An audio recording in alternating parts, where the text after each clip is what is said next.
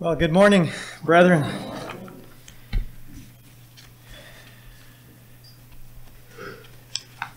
It is a very great privilege to be able to share with you, and I don't take this lightly. And I must admit it was a difficult week for me trying to get all my thoughts together in this message, but I hope it would be, as our brother prayed, for the edification of the church. Please turn in your Bibles to the book of Revelation, chapter 1.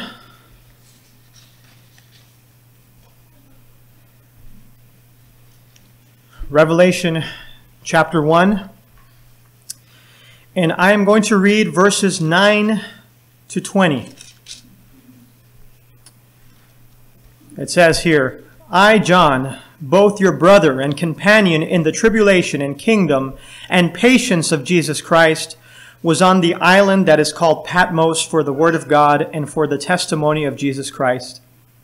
I was in the Spirit on the Lord's day, and I heard behind me a loud voice as of a trumpet, saying, I am the Alpha and the Omega, the first and the last. And what you see, write in a book and send it to the 7 churches which are in Asia, to Ephesus, to Smyrna, to Pergamos, to Thyatira, to Sardis, to Philadelphia, and to Laodicea. Then I turned to see the voice that spoke with me. And having turned, I saw 7 golden lampstands. And in the midst of the 7 lampstands, one like the Son of Man, clothed with a garment down to the feet, and girded about the chest with a golden band.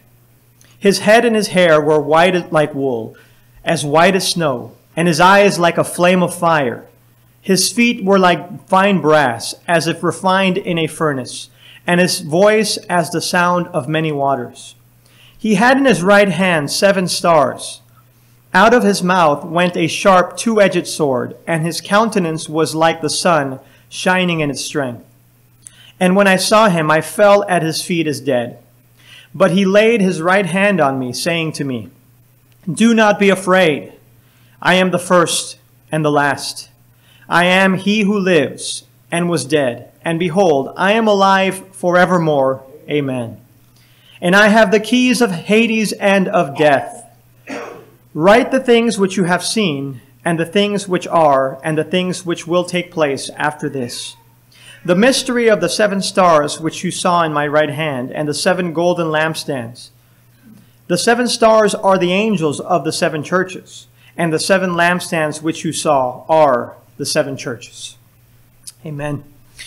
This is such a powerful picture that we are shown here, one that certainly inspires us to awe, to wonder, to worship, and much time could be spent delving into the details of our text, scaling the depths of this glorious, majestic, even terrifying picture of the exalted Christ.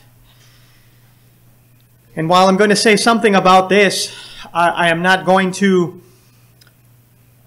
go in depth into what we've just read as far as the details in this message. This is my 3rd teaching on the book of Revelation. And for some of you who have not been here, I've been trying to go through some of this book, and I don't teach here that often, so I haven't really set out to do a verse-by-verse exposition of the book. What I've been trying to do through this series on Revelation is help you get a better grasp of the book, mainly by helping you see the bigger picture. This prophetic apocalyptic letter that we have here is full of many perplexing images, visions, descriptions, and the temptation can be to get caught up with the minute details. You know, what does 666 refer to?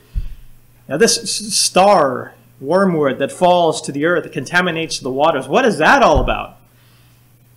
And how does that apply to today? And how is that fulfilled today? You know, we can get distracted with all the finer points and miss the forest for the trees. But if you want to begin to understand this book, you need, before anything, to get the bigger picture. And I've attempted to give you the bigger picture. Thus far, I've shared with you what the purpose of this book is, and I've shared how it communicates truth to us, namely through symbolism. And I've even told you a little bit about how this book is structured, the patterns, the parallels, the chiasms that we find in this book, its literary structure, and even its connection to the Gospel of John, how it's intricately connected to John, and one book can be used to interpret the other. It's amazing. And I'm not going to reiterate everything I've said. If you want, you can go back and listen to the other messages online if you want. The good news is we've gotten through all the technical stuff, so thank God, right? But previously we've seen that the central theme of the book is the Lord Jesus Christ. From the very first verse of this book, we see that it is a revelation, an apocalypsis, a disclosure, an unveiling of Jesus Christ himself, his person, his worth, his redemptive work, past, present, and future. And especially we see his future victory. Revelation is about the triumph of the Lamb. We're shown this triumph. In the end, Christ coming back, Christ coming to redeem his people, to bring about judgment, but also to save those who are his. And we see this great union between the bride of Christ and the bridegroom. That's essentially the message of this book, brethren. Jesus Christ and his redemptive work. And we also see that in this book, another major theme is perseverance. Revelation as a whole is a message, an exhortation to the church, to the bride of Christ. It's a call for us to endure until the end, in spite of what we suffer. And we see here in this book that we suffer a lot. We will suffer. The church has already been suffering. I mean, even here in what we've read, John calls himself in verse 9, a companion or a partner in the tribulation. According to John, tribulation is not something that happens just right before Jesus comes back. Tribulation is now. It's here. And we are called to endure steadfastly by clinging to Jesus Christ, by looking to him and setting our hope upon him and upon the future glory, the grace that is to be revealed to us, our future redemption. And there are other major themes in this book, and I would like for us to focus on one in particular right now. It is a very important biblical concept that underlies the passage that we've just read. And it is this. It is the concept of holy war. Holy war. Now, you may be wondering, what does holy war have to do with our passage? Where in our passage is holy war mentioned? I mean, I don't see it explicitly there anywhere. Well, hopefully it'll all make sense shortly as we get through this message. But I guarantee you, and I assure you, that we see holy war in this passage. Maybe not as explicitly as in other parts of the book, but it's there. In fact, this theme permeates the whole book of Revelation, and it's found in the very heart of the book itself. As a matter of fact, the very reason this book was written was because of the reality of holy war. Now, you may be wondering, what does that mean? What is holy war? This term can conjure up thoughts of very unpleasant things in history. The Crusades, Islamic jihad, religions that have tried to spread each other by force, Roman Catholicism and its attempts to convert by the sword. I assure you, brother, I'm not referring to anything even remotely close to that. In John 18:36, speaking of parallels, John 18:36, the parallel book to this one, Jesus makes the good confession before Pilate. And he says that his kingdom is not of this world. Otherwise, his servants would fight would fight to free him. But no, he came to lay down his life. His kingdom is a heavenly, spiritual one. And it's not advanced through the sword. And those who live by the sword will die by the sword. Scripture makes it very clear. We do not wrestle against flesh and blood. The weapons of our warfare are not carnal. What I'm talking about right now, what I'm referring to, has nothing to do with physical violence. Holy war is a spiritual battle, it's a spiritual conflict. And in order for us to understand what I'm talking about, I want to show you three things. First of all, the nature of holy war. Secondly, the backdrop of holy war. And thirdly, the outcome of holy war. We see this very clearly in the book of Revelation. We see this in our text. We see this in the first chapter as well. So let's start with the first point that I have, the nature of holy war. Brethren, whether we like it or not, absolutely every one of us here are in the midst of a fierce battle. A war rages on right now, imperceptible to the human senses and to carnal reasoning. And nevertheless, it's real. It's as real as I am standing right here in your midst. There's an unseen spiritual realm and spiritual forces that are at work at this very moment. Though this war is imperceptible to our physical senses, we can certainly feel its effects. Every single day there are victories. There are casualties. There are slaves of sin that are further enslaved to sin. Slaves that are judged and damned and lost. On the flip side, everyday souls are entering into the kingdom. They're pressing in. Righteous saints conduct spiritual warfare every single day through their lives, through worship, mortifying the flesh, presenting their bodies as a living sacrifice of worship to the living God. As a matter of fact, brethren, what we're doing right now is an act of war. The eschatological, the end times gathering of the saints for worship in the name of Jesus is spiritual warfare. And the book of Revelation clearly sets forth this battle. There are many things in this book that are hard to understand, but this is not one of them. From beginning to end, in this book, we are made aware of the unseen spiritual realities and the great battle taking place between two kingdoms, the kingdom of our Lord Jesus Christ and the kingdom of this world that is passing away. We're shown the players in this conflict, the origin of the conflict, the consequences of this conflict, and the victor of the conflict. And we learn how to be on the winning side. From the very first chapter, we are awakened to this reality. From the very onset of this letter, we are brought in with John into the heavenly realm, the heavenly dimension.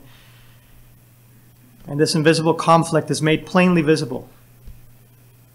So we get an experience here in Revelation, similar to that of Elisha's servant in 2 Kings chapter 16. Our eyes are opened and we see the heavenly realities. We see the heavenly hosts and we see our heavenly Savior. God opens up the unseen realm to John here. And John encounters unimaginable things that eye could not see, ear could not hear, heart could not perceive, unless it was revealed from above. In verse 10, we see that John is in the Spirit on the Lord's day. Now, presumably, this is a reference to the first day of the week, but I don't want to focus on that. I want to focus in the Spirit part. In the Spirit, what does that mean? Look up this phrase in the New Testament. In the Spirit. At a minimum, if you compare this with the language of the New Testament, this is a reference to being under the influence of the Holy Spirit, being led and guided by the Holy Spirit. John was likely praying or meditating on the Word. But here in Revelation, we get the feeling that that's not all, right? We see something beyond that occurs in the context. And furthermore, we see that this in the Spirit terminology echoes the language of the prophet Ezekiel when he was spiritually raptured and he saw heavenly visions. And I think this phrase refers to that as well. Not only under the influence of the Spirit, but taken up by the Spirit. John is somehow transported out of the earthly realm so he can see things from God's perspective. The heavenly realm is opened up to him. Can you imagine that happening? I mean, what if that happened to you? That this can be unbelievably wonderful. We would see wondrous things, but an experience like this could also be initially terrifying. I mean, we see things that we have not even been prepared to see. We hear things, sights, sounds, even colors that we have just not even imagined. It's like unlike anything we've ever experienced. We witness things we can't even explain. That's, that would be a terrifying experience in one sense. But we see here that John has this amazing, mighty, wondrous, awesome experience, and God shows up. John hears a mighty voice like a trumpet. This is reminiscent of what Moses heard on Sinai. John comes face to face with the majestic Son of Man through this vision. In verses 12 through 16, we see the Son of Man described. And this vision of the Son of Man utterly drains him of any strength, of any courage, and he falls down. Falls on his face. To the point where the Lord Jesus has to strengthen him. Hey, John, it's me. Do not fear, it's me. But that is the initial instinctive reaction of man in an unglorified state. Our bodies are not yet equipped. We are not yet equipped to be beholding such glory and such majesty. One day we will be.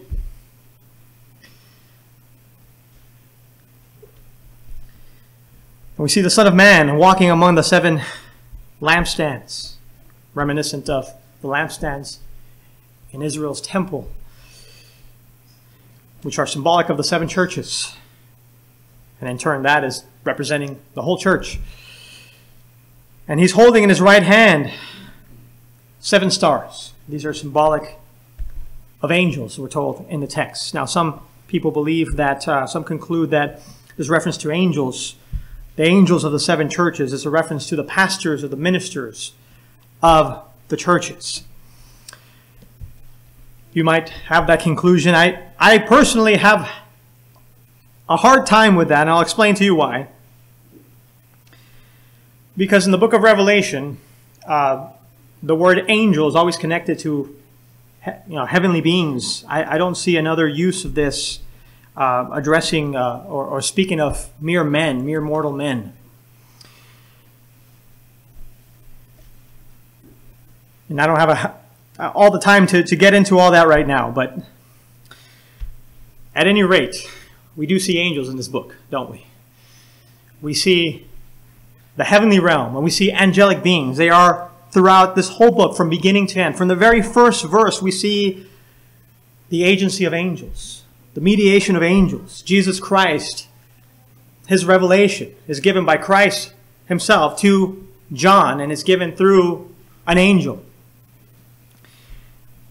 And at the end of this book in Revelation 22:16, it says, I, Jesus, have sent my angel to testify to you these things in the churches.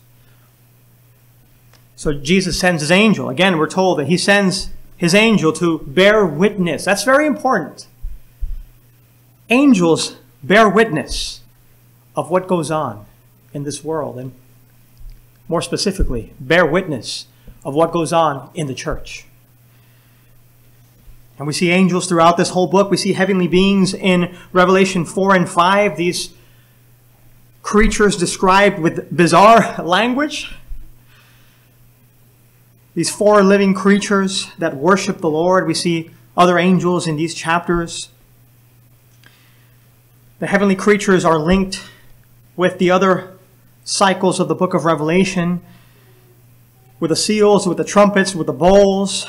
They are actively involved in everything that goes on in this book. They communicate with John. They worship the Lord. They make announcements.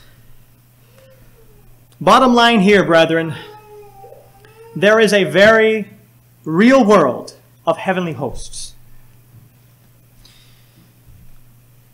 Angels are real. Heavenly spirits are real. Now, this is something that in the broader, quote-unquote, reformed world, many do not like to talk about. We have become influenced by rationalism and naturalism more than we realize. But you'd be surprised. I mean, read some of the Puritan works. You'd be surprised of what they say about angels, the agency of angels, and the involvement of angels in the affairs of man. I mean, read some of the Reformers, read the Puritans, read Jonathan Edwards, what he had to say about angels and the supernatural world. We in our day have not only become rationalistic, we've become reactionary. Some of us have come out of the charismatic camp, the charismatic world. And we go the other extreme, right? And we don't want to talk about the spiritual things. We're afraid, we're deathly afraid of the supernatural, lest we be looked upon as some crazy hyper-charismatics.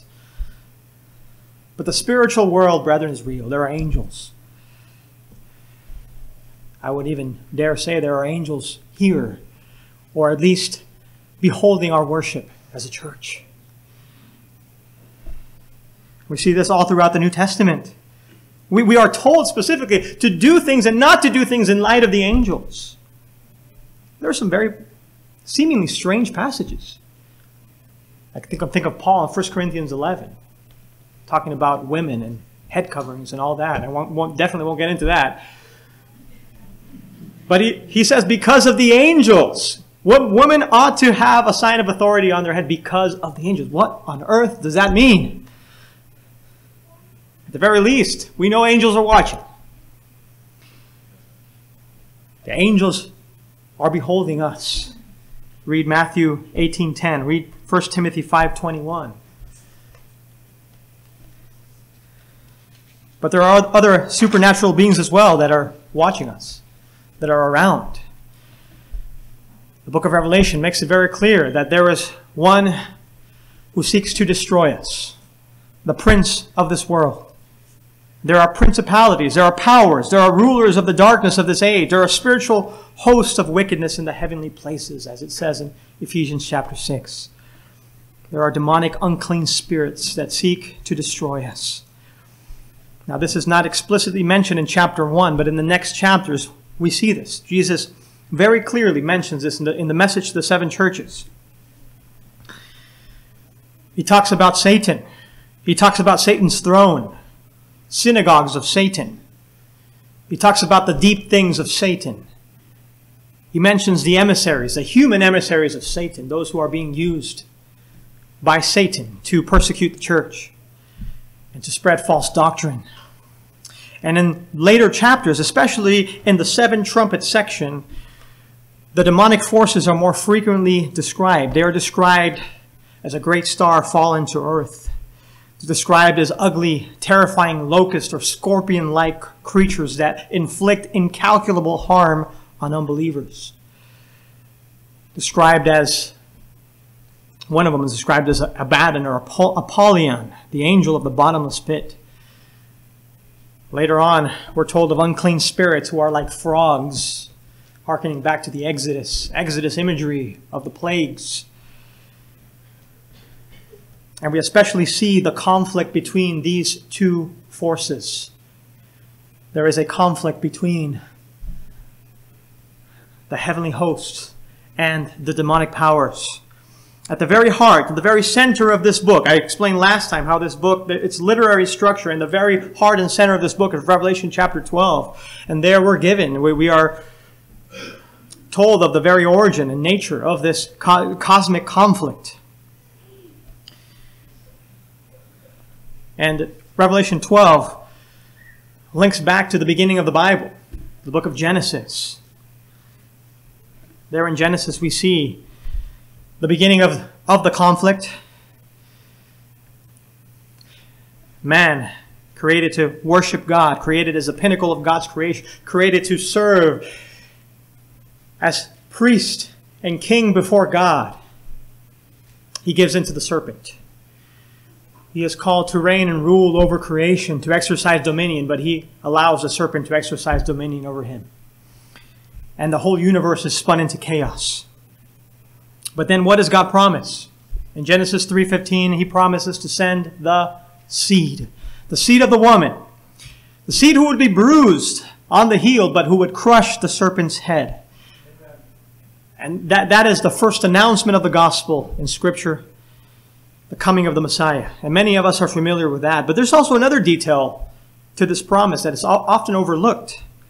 God says there will be enmity between the seed of the woman and the seed of the serpent. God doesn't only promise the coming Messiah. He also promises that there would be conflict, that there would be hostility between two kinds of people, those who are of God and those who belong to Satan. Those who are of their father, the devil, to use the words of Jesus in John 8. In other words, holy war is foretold from Genesis 3:15. And this conflict is played out very vividly in Revelation chapter 12. We have this vision of a woman giving birth to a son, and the dragon being there waiting to devour this son, this child. And we see war in the heavenly realm, Revelation chapter 12, starting with verse 7. And war broke out in heaven. Michael and his angels fought with the dragon, and the dragon and his angels fought, but they did not prevail, nor was a place found for them in heaven any longer. So the great dragon was cast out, that serpent of old, called the devil and Satan, who deceives the whole world.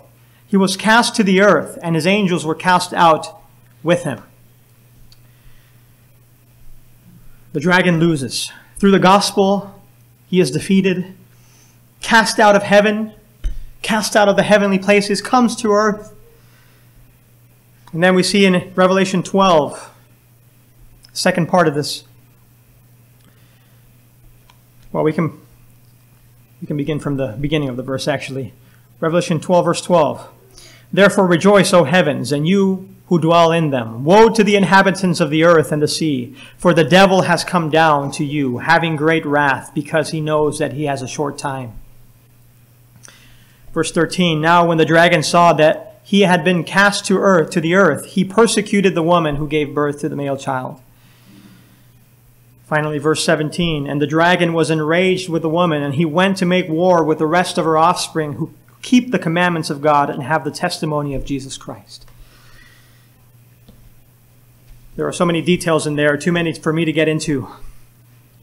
But again, we see this bigger picture, don't we? Jesus Christ has triumphed through the gospel. Satan is angry. Satan seeks to do us harm. Satan seeks to destroy us. Satan seeks to persecute the church. This is what's happening now. It's been happening for the past 2,000 years. And we must be aware of this, brethren. Satan walks around like a roaring lion, seeking whom he may devour. And we are called to be sober and to be vigilant. Again, brethren, I know some of us have come out of this maybe Pentecostal, maybe charismatic background where people would see a demon under every rock. You know, you have a problem with sugar, eating too much sugar. Oh, you got a demon of sugar. You got a demon of chocolate. You need to be delivered. You need to go to this deliverance minister. Because he's the only anointed one who can do it. You can't do it yourself. You know, you can't fight the good fight yourself. You can't, wrestle against principalities. You need somebody else to do it for you. We've come out of a background like this, some of us have, and we swing the other way. The other way of the pendulum, right? We go the other extreme. We don't want to have anything to do with demons, with Satan. But again, brethren, if you just take the truths that were told in the New Testament about Satan, about demons, about the reality of spiritual warfare, you'd be surprised about how often we're told about this. We need to be aware of this every single day. We're told to fight against Satan, to resist the devil. We're told to equip ourselves with the armor of God.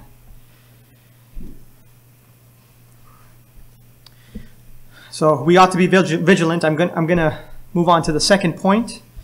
These next 2 points won't be as long as the first one.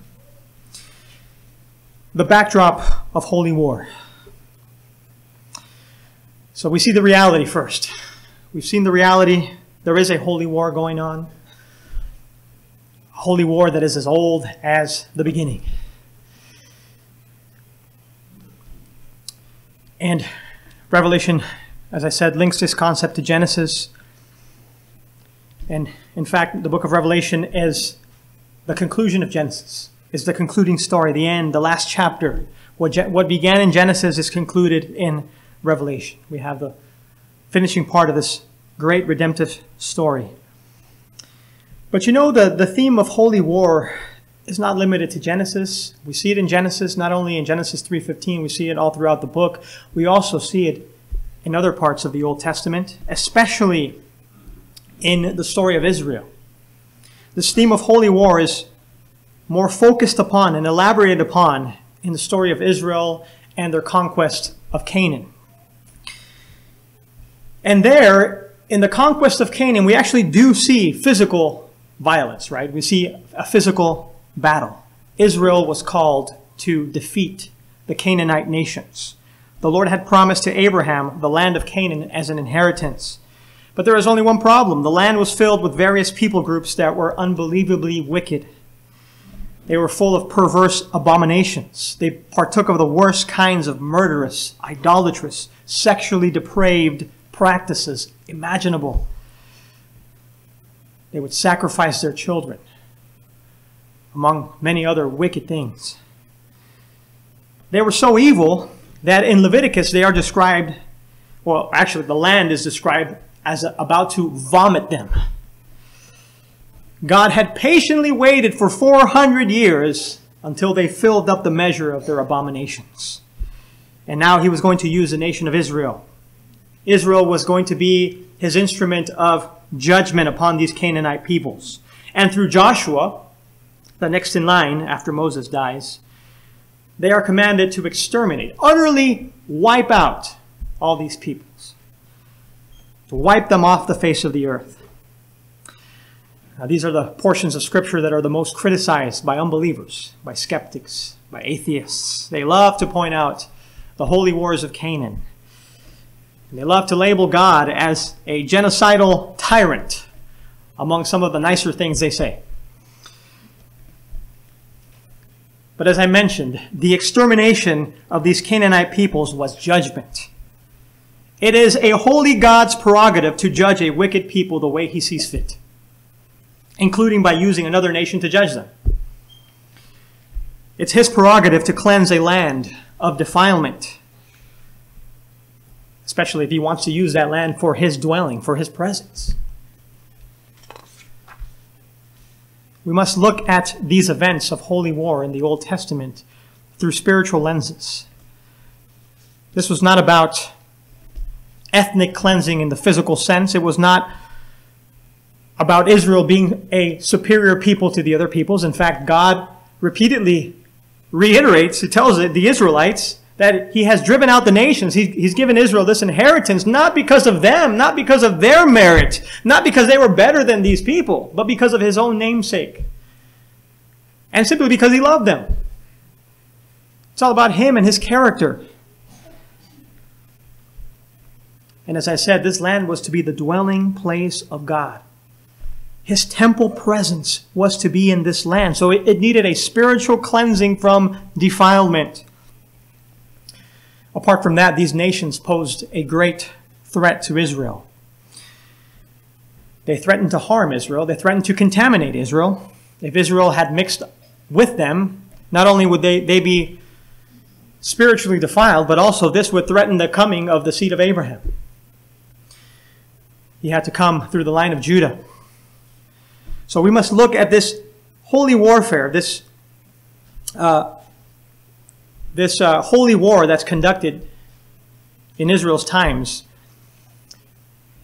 through spiritual lenses. And we must also look at this as something unique that happened only in Canaan. We're not told anywhere else in the Old Testament. You know, God doesn't say to Israel anywhere else in the Old Testament that they are to exterminate all the other kingdoms of the world. In fact, I would argue they weren't to exterminate those kingdoms. They were supposed to win those kingdoms. They were supposed to be light to those kingdoms, to the rest of the world. This only takes place in the land of Canaan. We must look at this as judgment from God against sin. We must look at this as spiritual warfare. We must look at this as a heavenly battle. The forces of heaven against demonic forces. There were deep-seated satanic strongholds that Yahweh was seeking to bring down. These people serve demonic gods. A lot of weird stuff goes on in these nations. And by defeating them, Yahweh was demonstrating his victory and his lordship over the gods of the nations. Amen. This is heavenly war.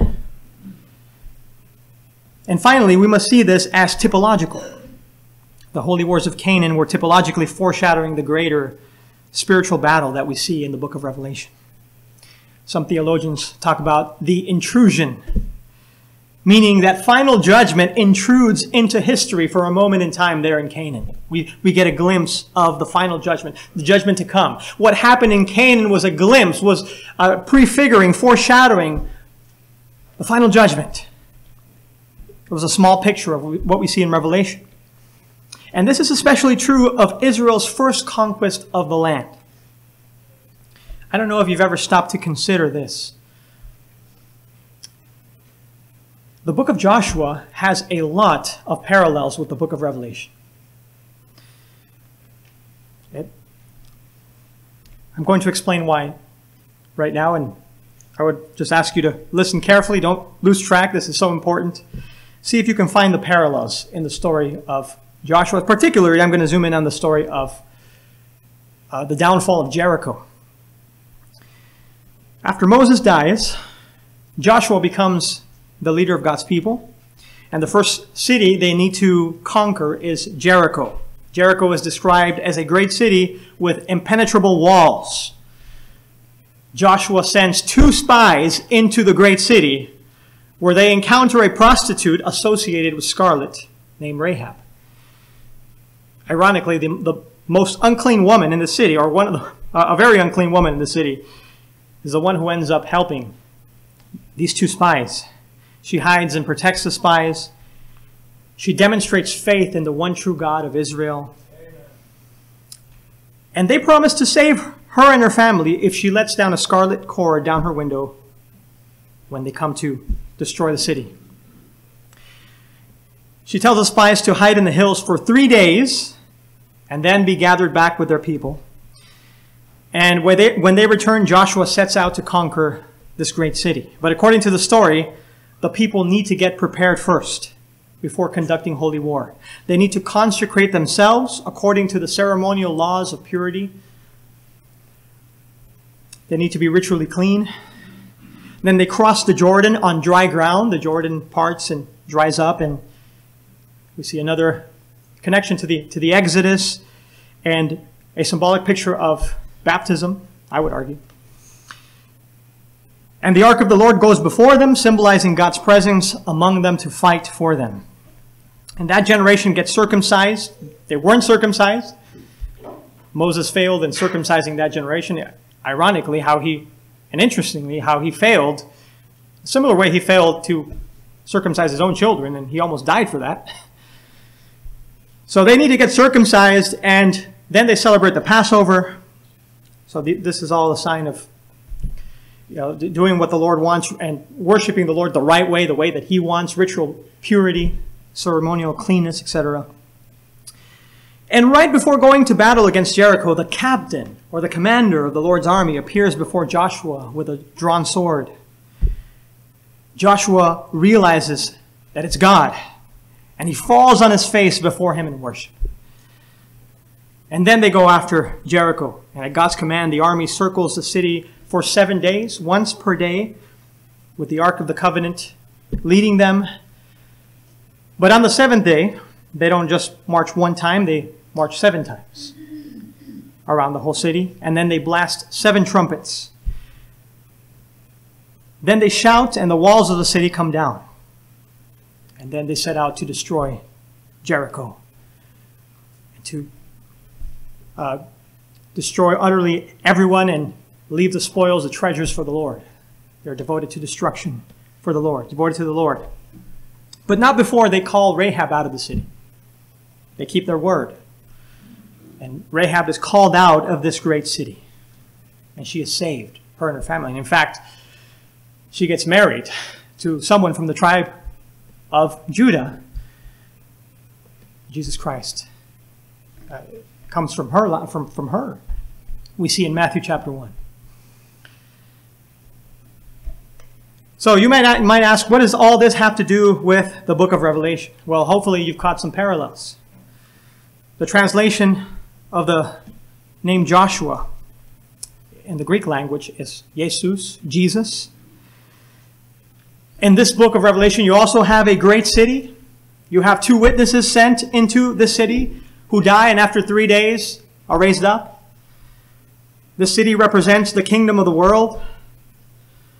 And like Joshua, you have a series of telescopic sevens. By telescopic, I mean like a telescope, it pulls out 7, and then which leads to another 7, which leads to another 7. 7 seals lead to 7 trumpets, which lead then to 7 bowls. And the only other place in the Bible, apart from Joshua, where you have 7 trumpets, is here in Revelation. In Revelation 11, the city falls in an earthquake. Then there is a 7th trumpet blast, which is followed by shouts from heaven. The kingdoms of this world have become the kingdoms of our Lord and of his Christ, and he shall reign forever and ever. Revelation 11:15. Then the Ark of the Covenant is revealed in heaven in Revelation 11. Revelation 17-18 also fills us in on the destruction of Babylon, described as a harlot with scarlet. But also in Revelation 19, we see the picture of a bride. The bride of Christ who's called out of the world. The ones who were of this great city are called out. They lived among this system of Babylon, but they were saved. And in fact, in Revelation 18:4, we see this calling. Come out of her, my people, lest you share in her sins, and lest you receive of her plagues. God's elect are called out of the system of this world. And there are many other parallels. We could go in depth with all these parallels. We don't have time for that right now. This week I was reading Joshua, just seeing the parallel language, parallel concepts, parallel terms in the book of Revelations. Some theologians, some people believe that the key to understanding Revelation is the book of Joshua. I would agree, but I would also say the key to understanding Revelation is also Daniel and Ezekiel and Genesis and Exodus, all the books of the Old Testament. It's not limited to Joshua, but Joshua can help us understand this book in a better way. The bottom line is this, brethren. Joshua was foreshadowing holy war, the holy war that we are presently in. And I hope that in light of this, the text that we've read makes sense. There's a parallel that I didn't mention. Well, I mentioned that right before they go into Jericho, the captain of the Lord's army appears before Joshua. But I want to explicitly say this, brethren. The same, or a similar experience at least, happens here in Revelation chapter 1. the commander, the captain of the Lord's army, appears before John. He's not holding a sword, a two-edged sword is coming out of his mouth. And John falls before him. So what is this telling us? Jesus is preparing his people for holy war. Jesus comes to announce the holy war, to assurance of his presence in this holy war, and assurance of the victory. Christ is preparing us for conquest, which brings me to the final point, and this will only be a few minutes, the outcome of holy war. You also have the outcome that's laid out here in Revelation chapter 1. Christ not only calls us to battle, he calls us to victory. There is war language that flavors this whole chapter, and especially the reality of Christ's victory. In verses 5 and 6 of this chapter, it says, "And from Jesus Christ, the faithful witness, the firstborn from the dead, and the ruler over the kings of the earth, to him who loved us and washed us from our sins in his own blood, and has made us kings and priests to his God and Father. To him be glory and dominion forever and ever. Amen." Last time I was up here, I showed you how this verses 1 to 11 forms kind of a chiastic structure, and the very heart of this is verses 5 and 6. That's the main point. We could even say that this is the main point of the whole book. God wants us to see this. Jesus Christ is the faithful witness. He is the firstborn. He has supremacy over all. He's the ruler over the kings of the earth. And he loves us. And actually, I would say that the main point, or the point of this chiasm here, is the second half of chapter 5, which says, "To him who loved us and washed us from our sins in his own blood." This is what God wants you to know from the book of Revelation. God loves us. Jesus Christ loves us. And he has come to conquer. He has dominion over all the kings of the earth. But how did he gain this dominion? How did he gain this triumph? By laying down his life for us and rescuing us from spiritual bondage, from spiritual Egypt, from spiritual slavery to Babylon. And he has made us a kingdom. He has established his kingdom, his mighty kingdom that will never end. We are a kingdom of priests, kings and priests before him. And in verse 8, the Lord calls himself the Alpha and the Omega, the beginning and the end, and also the Almighty. And that is significant. Because often in the New Testament, this title, Almighty, and also in the Greek translation of the Old Testament, the Septuagint, this word replaces the Hebrew word, the Lord of Hosts. So the Lord of Hosts in the Hebrew Bible is translated in the Greek, the Lord Almighty. The Lord of Hosts refers to the Lord being the Lord of the heavenly armies. It's a military term. It's a term of kingship. It's war language. And in verse 13, Jesus Christ is called the Son of Man. And that harkens back to Daniel chapter 7. Daniel chapter 7 describes the Son of Man who conquers the beast, who comes with the clouds of heaven to the Ancient of Days and is exalted above all and obtains an everlasting dominion and an indestructible kingdom. So when Jesus is called the Son of Man, that's what you should think about. Christ has conquered. Christ has obtained the victory. And in verses 12 to 16 of the first chapter, we get this glorious symbolic picture of Jesus Christ. And by the way, I have to emphasize, this is a symbolic picture. It's not meant to be taken literally. Christ does not have a literal sword coming out of his mouth. I won't get into the details, but Christ is depicted basically as a priest king, a priestly warrior judged. We're told about his clothing, about his head, about his hair, about his eyes, about his feet, his voice, his right hand, his mouth, his face. He's clearly arrayed in priestly and kingly garb, and we see his splendor and his holiness. We get a picture of him also as a judge, coming in judgment, coming with penetrating eyes of fire to discern the hearts of men, coming to crush his enemies, especially with these feet of burnished brass or bronze, glowing hot feet. And as if all this weren't enough, in verses 17 to 18, it says this. Jesus himself says this about himself. Do not be afraid. I am the first and the last. He's calling himself God. I am he who lives and was dead, and behold, I am alive forevermore. Amen. And I have the keys of Hades and of death. Christ is portraying himself as the one who has conquered. He has even conquered over hell itself. The gates of hell have not been able to prevail against him. And at the very end of this book, we see this glorious picture of the Word of God coming on a white horse to conquer, to crush his enemies. We see this, what is described here being fulfilled in a final sense.